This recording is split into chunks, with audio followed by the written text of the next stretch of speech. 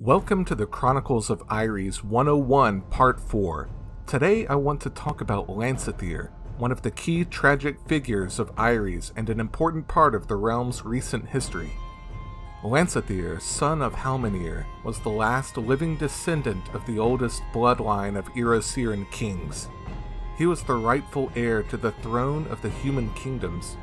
Nearly 60 years ago, the realm fell under assault by the Witch Lord Olhagem, a necromancer who sought to fulfill the Volgrak's legacy of darkness.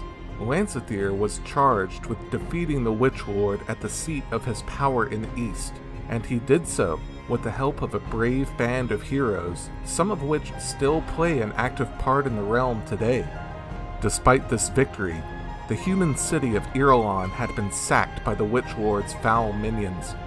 Lancethere took charge, leading a huge procession of refugees, human and demi-human alike, far to the south, where at an ancient shrine to the old gods, he erected a new city, the capital of Taldorius, the greatest city in the history of Aeres. For a time, the hero ruled in peace and fellowship, until the troubles began. Many years into Lancethere's reign, ominous happenings started to befall the southern provinces. Joyless centurions wearing strange armor began to patrol the city streets, and citizens started to vanish from the day-to-day life of the kingdom. At first, the disappearances were easily ignored, until one fateful day, on the very anniversary of the Witch Lord's defeat, Lancethere appeared on the banister of the palace to deliver his Edict of Steel.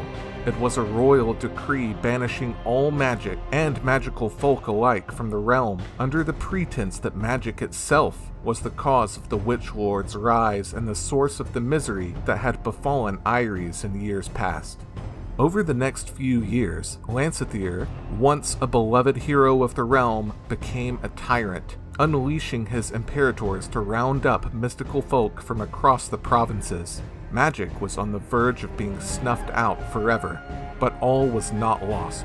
An underground resistance calling themselves the Watchers of the Wild vowed to protect innocents from Lancethere's dominion, and they struck from the shadows, greatly hindering the Empire's activities. Eventually, the Watchers uncovered the source of the corruption. It was none other than the Witch Lord himself, who must have corrupted Lancethere to some horrible end at his defeat 6 decades earlier. The Witch Lord had been siphoning magical folk of their essence in order to empower the great Thunderblade Danturiel, the ancestral sword which only Lancethere could wield. Using Lancethere as a pawn, the Witch Lord would brandish Danturiel to resurrect the Dragon of Darkness and spell doom for the entire world. The Watchers of the Wild confronted Lancethere and the Witch Lord at the ruin of 5 Skulls, a desolate place far to the north. They defeated the corrupt king, but before he fell, he thrust the sword into the mountainside, awakening the Dragon of Darkness once more to terrorize the continent. But that is a story for another day. Today, Lancethere is remembered as both a hero and a tyrant, and his tragedy is the stuff of legend.